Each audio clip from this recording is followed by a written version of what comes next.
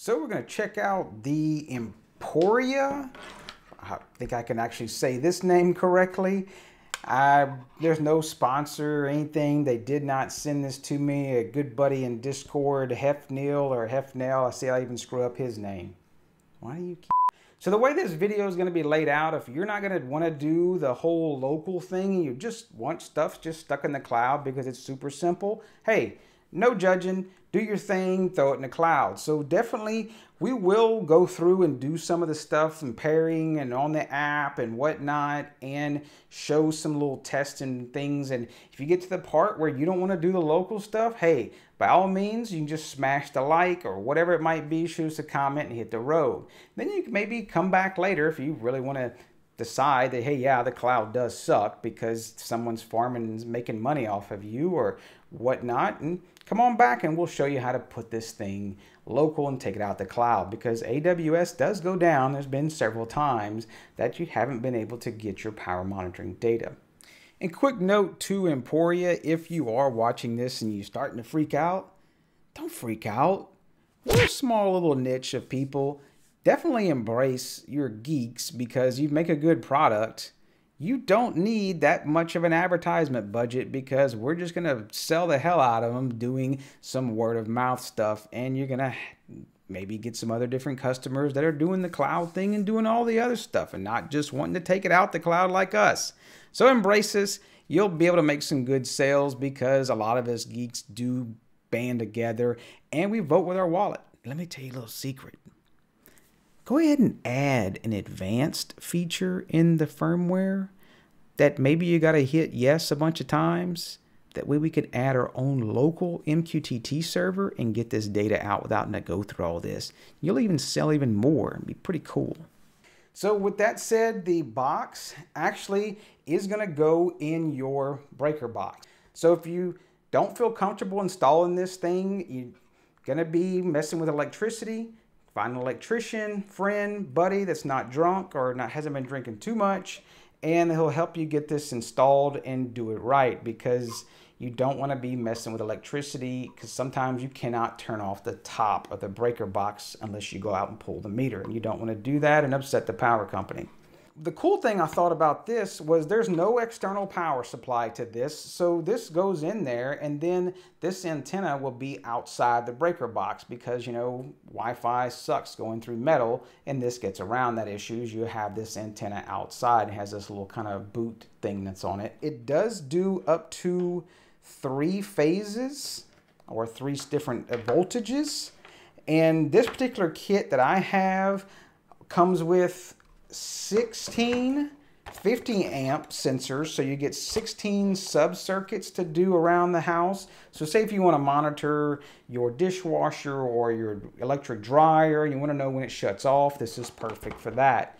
And then you're going to get 2 clamps that do the split phase in the residential US. Now the same box can do 3 phases for other countries and areas that have 3 phases, but you just have to get another clamp. They have a different kit that has a different set of these larger clamps. These larger clamps, they say these are for up to 200 amps. So that would be your total consumption of your entire breaker panel over your entire home. And these just clamp around the wires on them, and they just open up, and then they'll go over the particular wire inside the breaker panel, and it's like the little headphone jacks that go through and plug into the box itself. Pretty simple little setup, and the cool part is it has Bluetooth, ESP32 inside, so it's easy to pair up and of course easy to go local, but that's later on the video.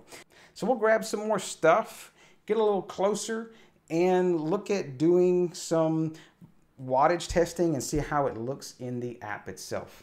Now, one thing I did find that was weird was, since this was already paired, since someone else went ahead and paired it with their account and agreed to all the terms and conditions, and I'm not wanting to do that because I'm going local with it, I couldn't figure out a way to hard reset this to put it on another account. I looked through all their FAQs. If maybe you know a way to hard reset this and put it back where it's just stock, like came out of the box with no pair or anything, definitely let me know. I'd like to see how we can do that to get it on a different account. So just a closer look at exactly how this works is this box is really simple. It just has all the different little headphone jacks along the side, and they all are labeled on the back. And no, yours doesn't come with black electrical tape. I did cover up any special serial numbers or codes. I didn't want to get my buddy's device blacklisted because Emporia gets pissed off at this video. But hey, that's a whole nother deal. Now, you just simply plug in the little CT clamps and it measures the amount of amperage being pulled through the wire. And these just clamp on to one wire out of not the neutral and the hot. This just goes over the hot. And then they do have to go the correct direction based on the draw. And how do I know which direction? Just take a guess. And if it does show negative, well, just flip it around. It's that simple. It's a lot easier than trying to figure out based on what phase you're on or whatever, or which side of the panel. If you're dealing with 3 phases, yeah, just easy to do. So on the bench, I'm going to use this on the little Cliff quick test, and we'll hook it up to a light bulb, and we're going to do some simulated power draw based off of a light bulb, but I'll wrap it multiple times. Oh, hell no. So I went to install the app, and this was the first thing I saw. We have sort of a problem here. What the hell is even that? Oh, yeah. I'm sorry about that. I forgot. If you're doing it, stop it. Get some help. Not using my phone to pair this sucker up. Huge pass. And they wonder why we want to do stuff local and not with the damn cloud. You're gonna copy my clipboard? What if I had a message to someone else that I was copying from one app to another, and now Emporia has that message? No thanks. So they do have a little web app that looks very similar to their Android, iOS app. So pretty cool that they do have that. But as you can see, it is kind of a noisy device, I find.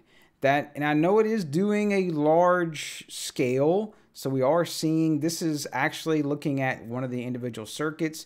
So this is about a 1 amp load that is actually on. No, it's actually a 1/2 amp. I was wrong before. I'm doing the math wrong. I always said math is hard, right?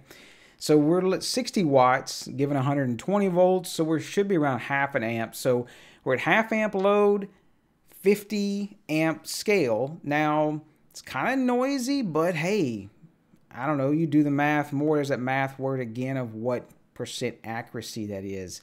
So I would like to see they could kind of smooth that out a little bit. Maybe that's just some of the chips can't do that really. Now we'll take a look at the entire mains. And not too bad. I expect this to jump around even more because, again, of course, that's the 200 amp, as they claim, scale versus, you know, that 1/2 amp. So it's going to jump around even more. So we are getting that 56 sometimes. And I even saw a 62. So, yeah, you can see the accuracy is just not exactly there with this. And I'm not going to spend a whole lot of time going through different things. But you can see they want you to feed all the data from smart plugs and EV chargers, electric vehicles. I don't have any of that stuff. But then there's different notifications. I guess I was playing around doing, the oven was left on. You know, if you have different, I don't know, energy saving opportunities. Oh, this feature's not yet functional. Okay. So you can dig off into there, maybe some neat stuff. But one thing I didn't see was, I found the amps, but I did not see how you could look up the voltage. And yeah, there's that 0.49 amps. Let's change ours over there since I don't know how to compute amps. So it's fairly close. Of course, we're dealing with amps instead of watts. So it's going to be a little different there. We're at 0.48 and they're jumping around a little bit on that one circuit. It's not too bad. It just depends on how picky you want to be. And yeah, the cost is not too bad for this unit. But I don't see where you can pull up the voltage. So I don't know how they assign the different circuits, because you have all the different 16 circuits. So I don't know how you assign the different circuits over to the different sides of the panel. I'm not sure exactly how that's done. Maybe there's some special way it does it by sensing the out of phase on it, possibly. I'm not exactly sure, but maybe there's some little magic to it. It looks like it has some stuff with solar, with excess generation and peak demand. I don't have any of the different peak stuff or even solar here for me to even mess with. Pretty cut and dry, simple for my particular setup. So not a whole lot to it. Let's see if we can up the amperage by taking and wrapping the wire and just see what we can do with the scale. Now, if you're just wanting to do the same thing I did, you can see I'm just taking wrap the wire in the coil. So if you've got the wire pass through once, just pull you enough slack. Remember, you want the same conductor, and just pass it through the one time. You can come through again and come through again. And this will help you if you want to check the scale of something, because you can imagine if you've taken, say, a hair dryer that's 1800 watts or something like that, or whatever wattage it is, and now you've multiplied it by 3 or 4 times, you can really test the scale of some of these larger CT clamps without having to have some massive crazy load, and maybe you don't even have that. That's a constant load. So what I did is took and wrapped it the 3 times, and so we should get a 3 times increase because we're passing that same current around there 3 times. And so I want to take a look and see what the wattage jumps around using that. Now this is looking at the entire mains, so not too bad. Once you do load it down, I think me only using it that lower wattage, probably not a good thing. Maybe we'll get this installed actually in the panel, but I do have some upcoming work in my panel, so I don't want to be digging off in there just yet. And we'll look at the individual circuit. So it kind of isolates and quiets down when there's additional load on it. So I can see some circuits that you maybe have 100 watts or more possibly, then they may not be as noisy.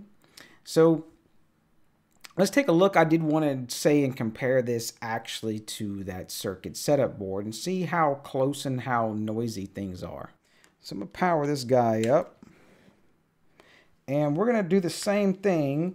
I've got the clamps for Emporia on the wire, and we're going to put the one for the circuit setup on here as well. Now this is that circuit setup board. This is the ESPHome side of it because, yeah, just mainly going to run ESPHome on it. There's a lot of different calibrations, so you can really get it tweaked down exactly like you need. And this one, we're running on 58.7, which I think on the meter we're 58.2. Yeah, 58.2. Fairly close. I could tweak it probably a little more. I don't think there's any calibrations on the Emporia.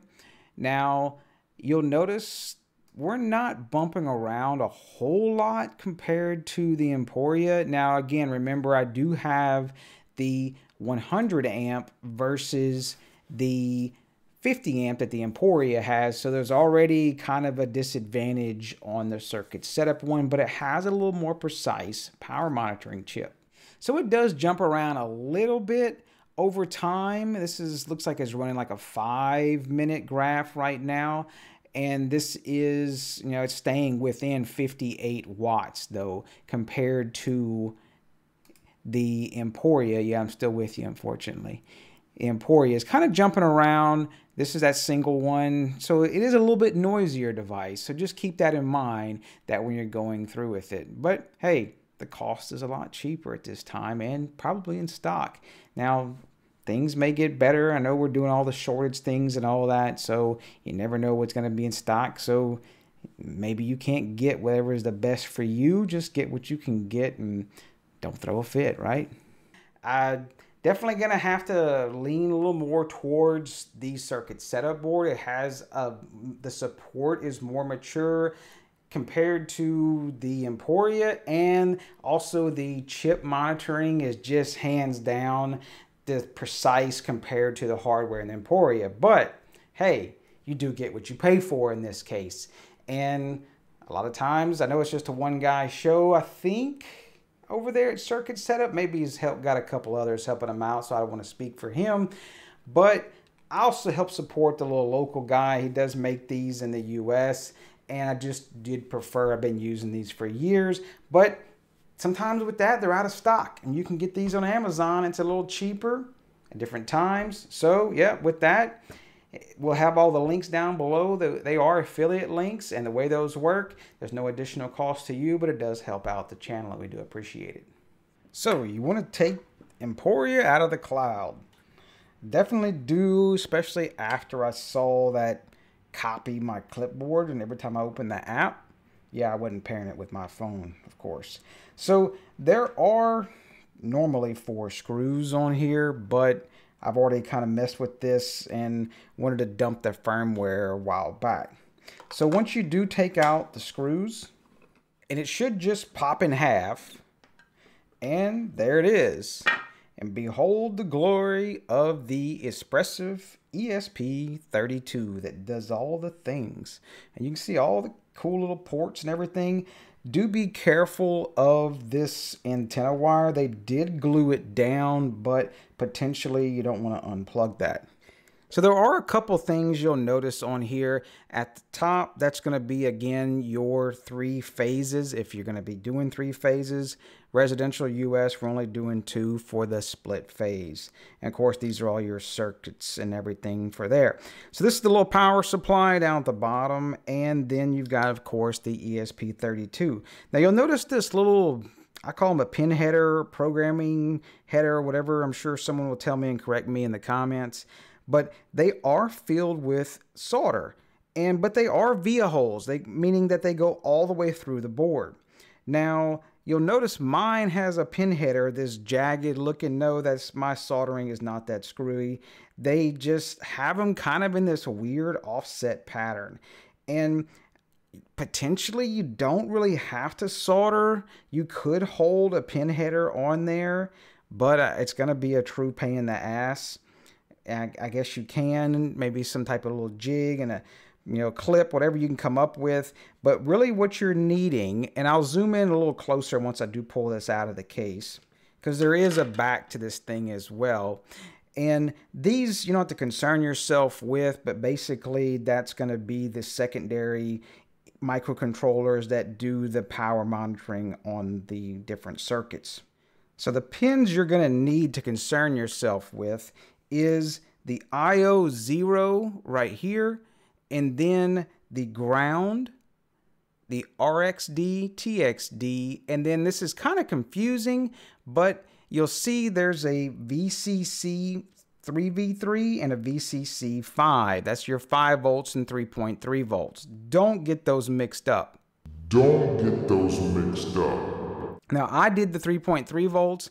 That's what I'm used to on my flashers for doing all the different ESP boards and whatnot. If you want to, you can use the 5 volt, but do not mix them up. So make sure that your USB TTL is set to the pin that you choose.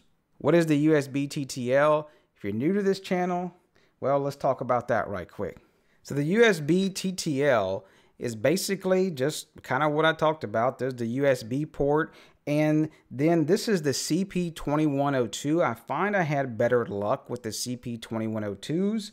I do have another little model, and I will leave all the links down below, but I have found that they are better at flashing different various things that have those secondary microprocessors. I did a whole video about it with the Treat Life dimmers. Now, you'll notice on this one, if we do zoom in, that under this plastic coating, you can see there is 3V3, TXD, RXD, ground, and 5 volts. So again, that's that 5 volts and 3 volts. You don't want to feed the 5 volts into the 3V3 port. That would be bad. That would overpower it, and you don't want to probably underpower it either. The TXD, you would think it goes to TXD on the board. No, it doesn't. TXD goes to RXD, and RXD goes to TXD, because you have to receive on one that you're transmitting, and then the transmit on the other has to receive the other. The GPIO 0, this IO 0, that kind of puts the chip in what we call bootloader mode. Think about it kind of in a way, the old school, or well, even current computers these days, where you're mashing F11, F12, delete, or whatever to get into the BIOS. Kind of think of it like that. This IO 0 is going to allow you to get into the BIOS. That way you can put your own program on the ESP chip. Now, how do you do that? What you do with that is you need to ground GPIO 0 at the time of powering up the chip, just like you would with a computer when you're trying to get into the BIOS. You can buy these, and I will, of course, leave all the links. You just snap them apart, and you can take these little pins. What I did is I soldered it, and I just used some needle nose pliers and held one at a time, because they were staggered weird, as you can see. And then I just pushed them through with a little bit of heat, and they went right on through. And that way I could always program this and make all the cool videos. But if you're just wanting to do this one time, you could just potentially snap off 5 or 6 or whatever it may be, and then you could hold it on there on the little pads. And they look kind of like this over here when they're not done. Now, do keep in mind there is some little gunk, like probably some old flux or whatever, so you might need to take a old toothbrush and some alcohol and clean that up, and that way you'd get good contact. And you can see, yeah, trying to hold it on there with some wires, and then trying to do it with some jumper wires to the USB TTL. You can see you probably take a little bit of experience and trial and error to try to get it done. So if you can do the solder method, I would try to do it that way if you can. So once you got all that hooked up and everything, I'm gonna plug mine up, and then we're gonna jump in and we're gonna do the ESPHome stuff, and then we'll have ESPHome send the bin file over to it. So I've got all mine hooked up, got my RX to TX and TX to RX, and then I use a little handmade little jumper that allows me to split. I only have one ground pin on this USB adapter, so I need two, one to go to ground and one to go to GPIO 0. So I just make this little thing instead of trying to twist a bunch of wires together, but you can do whatever. Now, one thing I like to use, and I know you're probably saying, well, Travis just trying to sell me more shit. No, I can tell you I'm the idiot for not using this thing for several years like I should have been doing.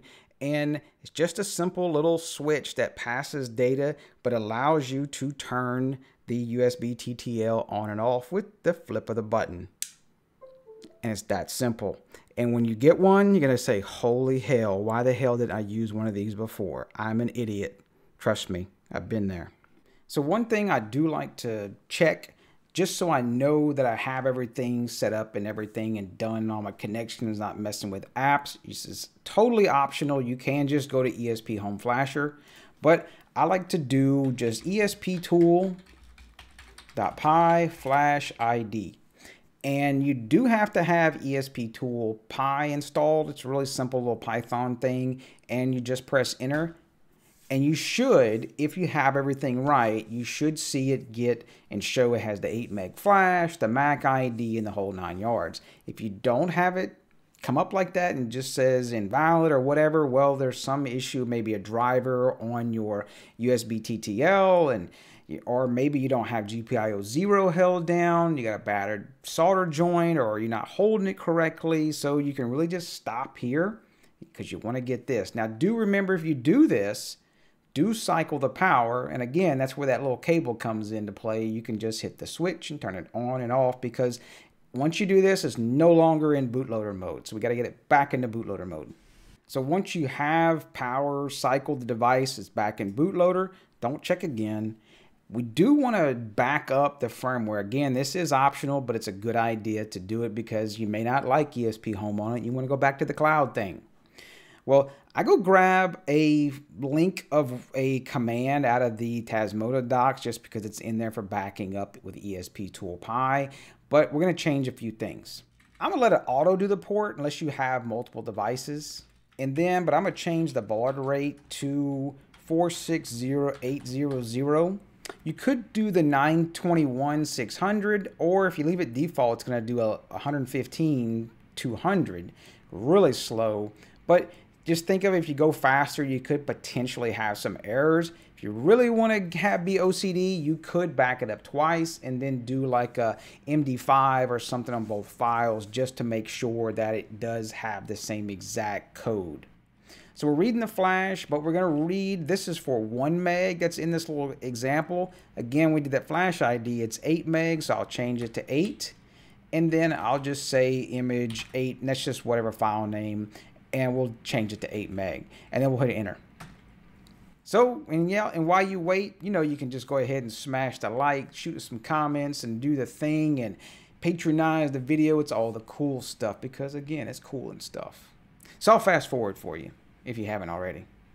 So how do we put ESPHome on this thing and all the code stuff? I don't know how to do all that stuff, right? Well, the cool people, the smart people have done all the work for us, and it is evolving probably pretty much every day. Hopefully, potentially, this will be actually in the main branch of ESPHome if they get their way. Right now, it's in a GitHub gist or gist or however you want to say it. That's a whole thing with GIF or GIF. But hey, and I don't pronounce things right, of course.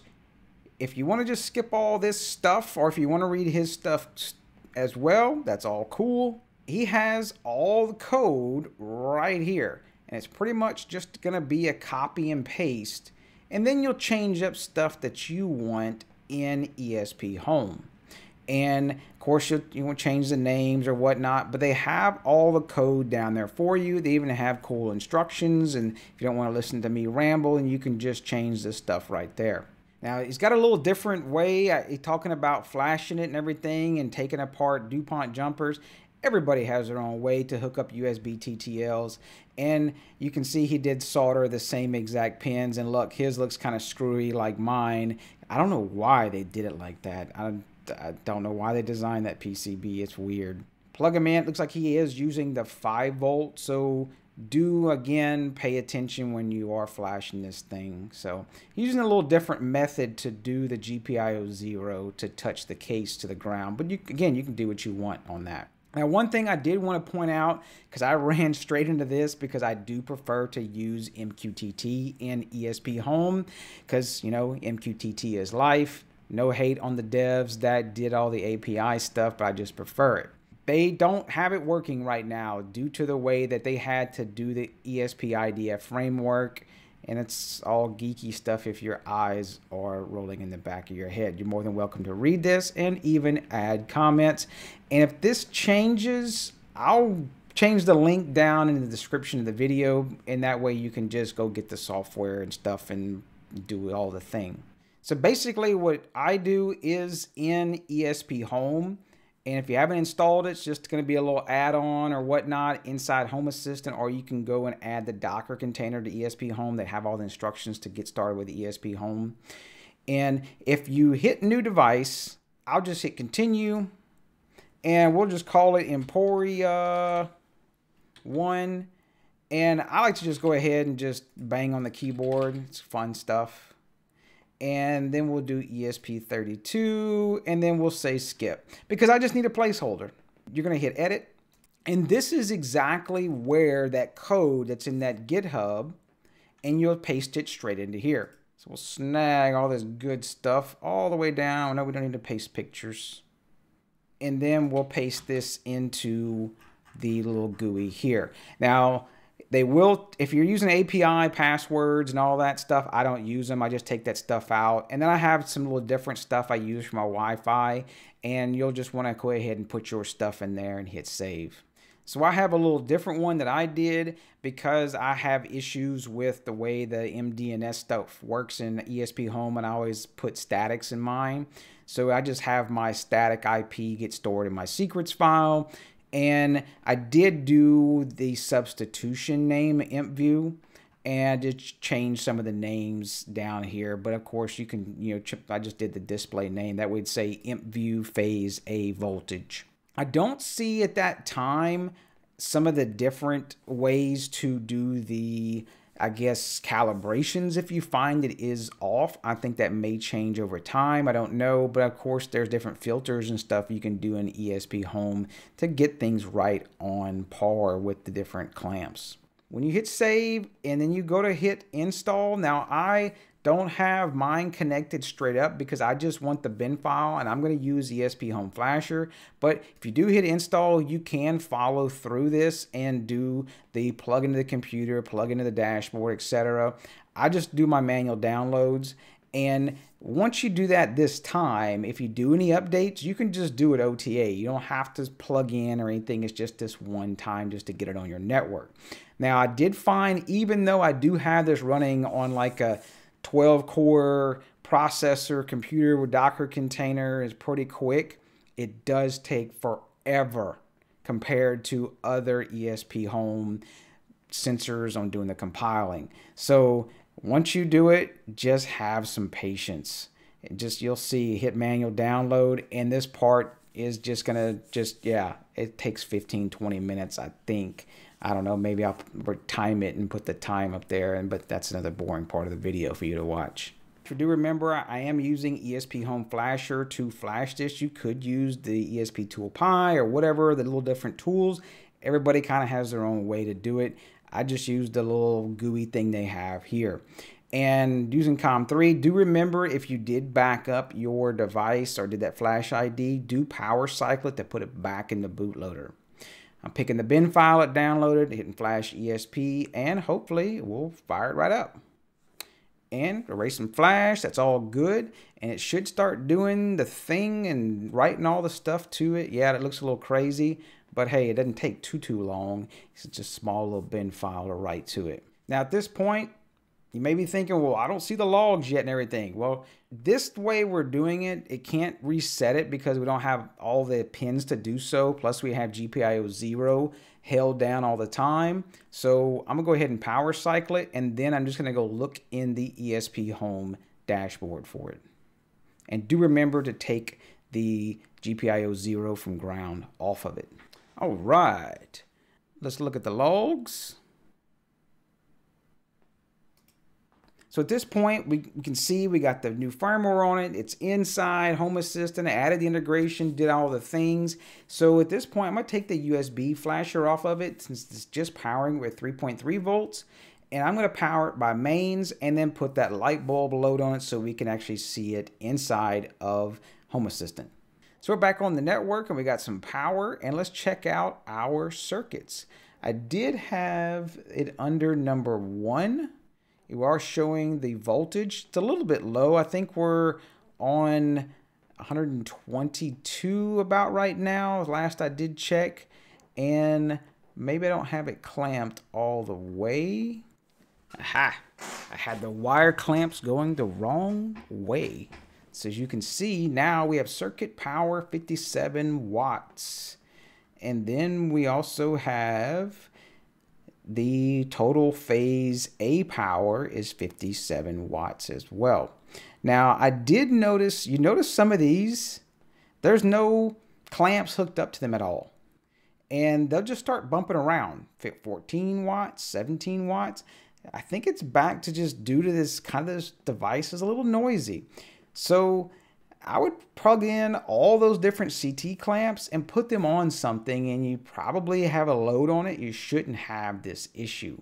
And yeah, I know they have different caps on there. Maybe this may change in the future with the different firmware on ESPHome. But for right now, definitely going to have to make sure and do put all your different CT clamps on it. At least that's what I found. We got the heat gun going. You can see we got our 500 watts there. So we're showing like 589 watts on the circuit setup one. I did want to make sure I do have a Sonoff S31 plug that's calibrated. And we're showing like 530 watts. So you can see nobody's in agreement on what should be what. Maybe get a professional meter and you can definitely test this out. And yeah, sorry for the loud background noise. That's my heat gun. So of course things are going to change definitely. And hopefully this will get easier to go local. But hey, definitely innovation. We weren't able to do this and take it out of the cloud several months ago. So definitely awesome, and thanks to the dev team for the ones working on this. Definitely some amazing work. So I appreciate you watching, all the subscribers, Patreon folks, and all the things. It definitely helps bring new projects and products to the channel all the time. And yep, you know the drill. Press all them buttons. And Y'all left me hanging, bro. Press all them buttons. and Try again. Because. You start with because. Here's your line. Because it's cool and stuff. okay. Nope. Press all them buttons. Because it's cool and stuff. Press all them buttons. Because it's cool and stuff. We do an explosion. Oh, you do an explosion in it? Yeah, like, Okay. and it like it explodes us, and then we disappear. Wait. Press all them. You gotta hit me right with. Press all them buttons. Because it's cool and stuff.